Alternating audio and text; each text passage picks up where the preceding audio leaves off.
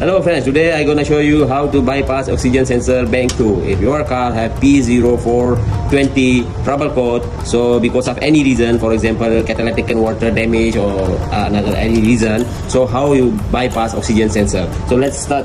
Okay, this is the heater circuit, same color cable wire, but not all the sensor is same color like white. Some sensors is black and some white.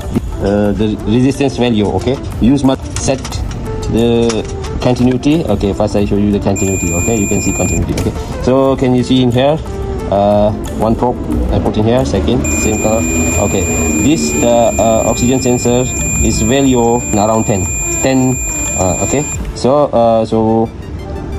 when you bypass, you use like this mega ohm, is ohm. Okay, so when you install, so first must be check the value first. Okay, so value is like 9.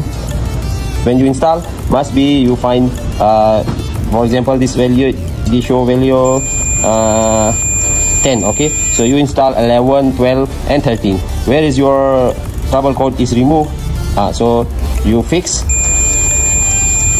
Okay, they install like this. Okay, no need to cut wire, just only one in here. Okay, like this, and you wrapping. Okay, so thanks for watching.